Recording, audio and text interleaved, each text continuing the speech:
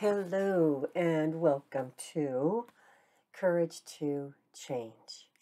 And you are loved.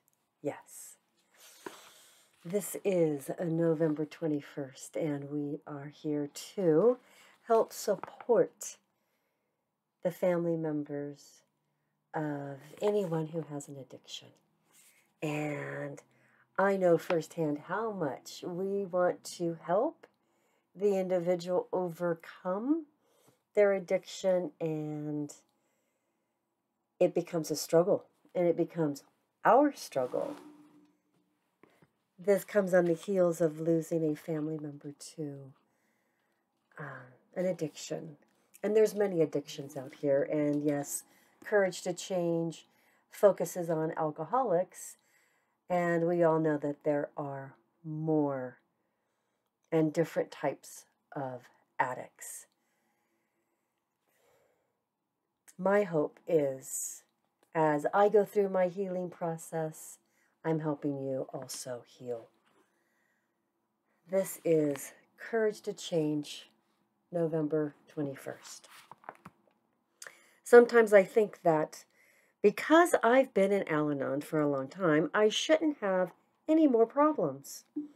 When difficulties do arise, I feel something is wrong with me or with the program. Actually, in some ways, I have more problems than ever. When I come to Al-Anon, I had only one problem. I didn't know how to fix the alcoholic. My life was completely in shambles, but I swore that I was fine. Today, I know that I can't fix anyone but myself. And I challenge myself daily to seek a richer, more meaningful life. I'm taking risks, facing fears, making changes, speaking up, making myself available to life. I'm bound to run into snags here and there. Sometimes life doesn't follow my blueprint. I get overwhelmed and I want to crawl under the covers and hide. At such a time, it helps to remember that Al-Anon doesn't take away problems, but it does give me the courage and insight to turn stumbling blocks into stepping stones. Today's reminder, in handling my difficulties, what's important isn't how much time I have in Al-Anon, but how willing I am to implement the tools of recovery. While Al-Anon doesn't grant immunity from problems, it does offer a healthy way to deal with them.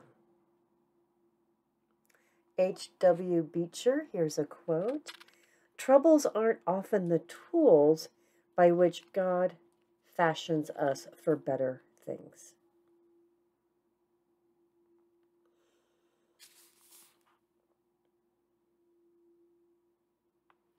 So often we do want to help somebody, right? And in the long run, we tend to lose ourselves. We get very upset and frustrated. What we must keep focused on during this process is that we must help ourselves. When I went to my first Al-Anon meeting years ago, I went to help understand the alcoholic. I went to find out, how can I help the alcoholic? Does this sound familiar? And instead, what I learned is I had to work on myself. I had aha moments right and left during that first meeting of, wow, I need to work on myself.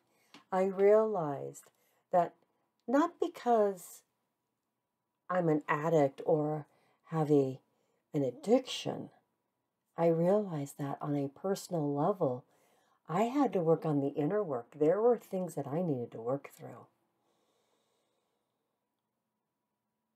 I'm actually thankful that I went to that meeting, because it's interesting to learn that there is a lot of great inner work that we must all do. And do we choose to do it? No. Do we wait for something tragic to happen, or a big wake-up call hits and go, okay, I'm going to change. This is the time I'm going to change. How about we do 1% each day to be better? And remember, you focus on yourself. What's more important is that you take care of yourself. It's kind of like the oxygen mask in the airplane. They tell you to put it on yourself first before you put it on somebody else. So for your recovery, for your healing process, start taking care of you. This is Courage to Change. You are loved. If you don't believe that right now, just know that I believe in you, and I'm sending some love your way.